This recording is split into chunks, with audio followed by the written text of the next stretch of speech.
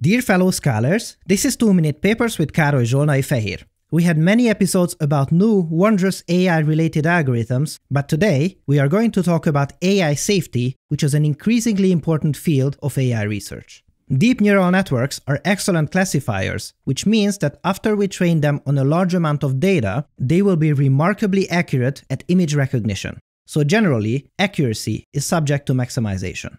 But no one said a word about robustness. And here is where these new neural network defeating techniques come into play. Earlier we have shown that we can fool neural networks by adding carefully crafted noise to an image. If done well, this noise is barely perceptible and can fool the classifier into looking at a bus and thinking that it is an ostrich. We often refer to this as an adversarial attack on a neural network. This is one way of doing it, but note that we have to change many pixels of the image to perform such an attack. So the next question is clear. What is the lowest number of pixel changes that we have to perform to fool a neural network? What is the magic number? One would think that a reasonable number would at least be 100. Hold on to your papers because this paper shows that many neural networks can be defeated by only changing 1 pixel. By changing only 1 pixel in an image that depicts a horse, the AI will be 99.9% sure that we are seeing a frog. A ship can also be disguised as a car, or, amusingly, almost anything can be seen as an airplane. So, how can we perform such an attack?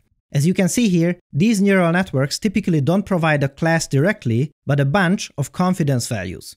What does this mean exactly? The confidence values denote how sure the network is that we see a Labrador or a tiger cat. To come to a decision, we usually look at all of these confidence values and choose the object type that has the highest confidence. Now clearly, we have to know which pixel position to choose and what color it should be to perform a successful attack. We can do this by performing a bunch of random changes to the image and checking how each of these changes performed in decreasing the confidence of the network in the appropriate class. After this, we filter out the bad ones and continue our search around the most promising candidates. This process we refer to as differential evolution, and if we perform it properly, in the end, the confidence value for the correct class will be so low that a different class will take over. If this happens, the network has been defeated. Now note that this also means that we have to be able to look into the neural network and have access to the confidence values.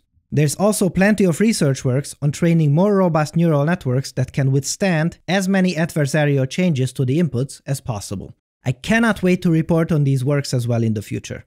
Also, our next episode is going to be on adversarial attacks on the human vision system. Can you believe that? That paper is absolutely insane, so make sure to subscribe and hit the bell icon to get notified. You don't want to miss that one. Thanks for watching and for your generous support, and I'll see you next time.